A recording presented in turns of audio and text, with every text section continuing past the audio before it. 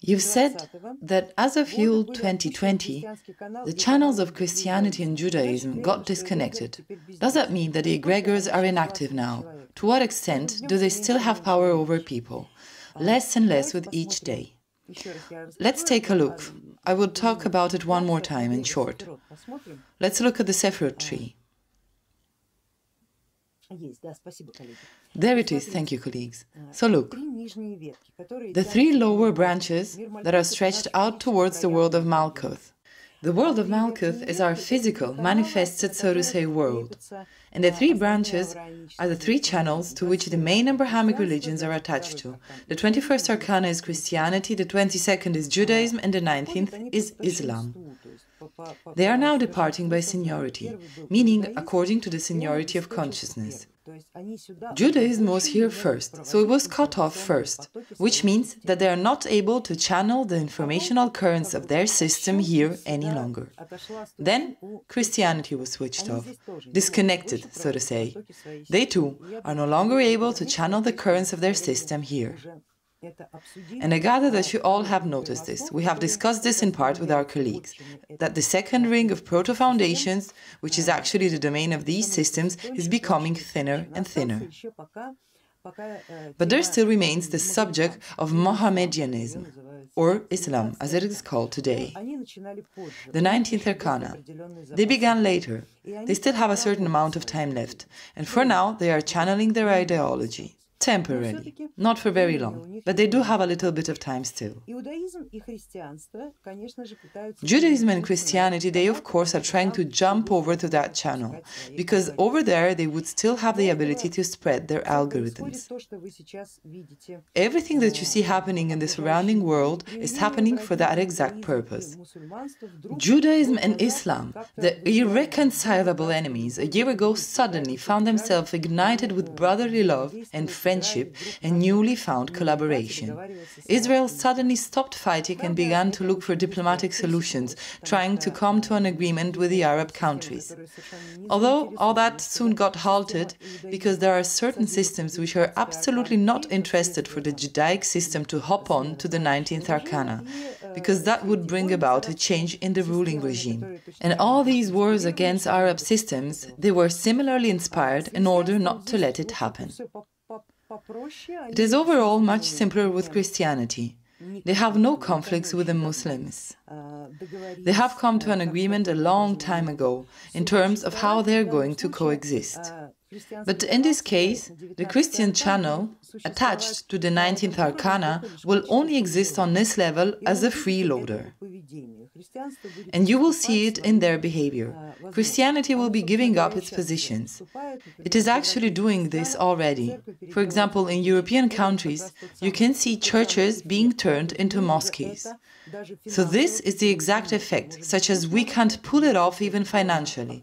So maybe you can take over the rent, and maybe you can give us, your poor relatives, some of your riches. But Islam has its flip side, just like any other system. The flip side of this channel is all too familiar to us, and it goes by the name of communism socialism. And it is trying to get a hold of this channel to its sole individual use. They are the direct competitors of Islam, which we also are able to observe today with the revival of socialist and communist ideologies, for example, on the territory of the United States.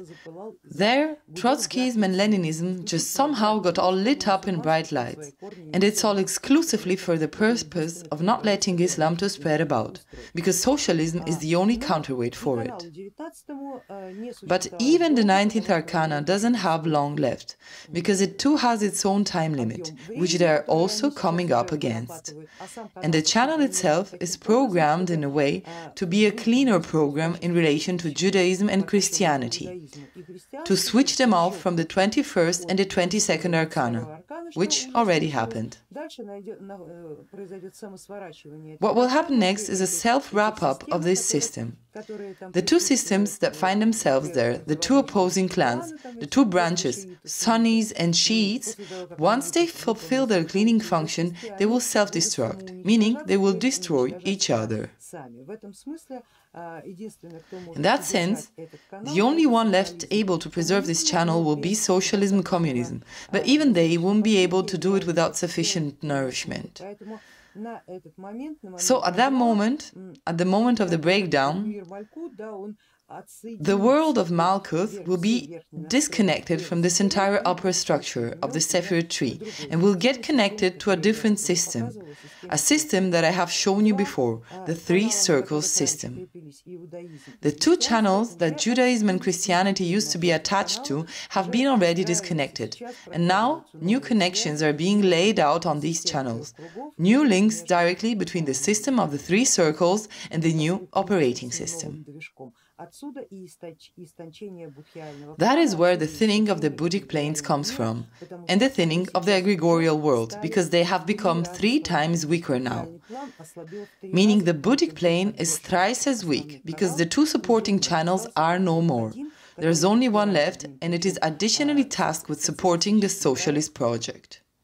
It of course will not last for long the way that it exists now, but certain algorithms that were acquired by Christianity, Judaism, Islam, as well as Zoroastrianism, Mithraism, and also Manichaeism, which actually is a modified form of communism, socialism, all these channels, broken up into fibers, simply dismantled into algorithms, will be serving the new system as instruments.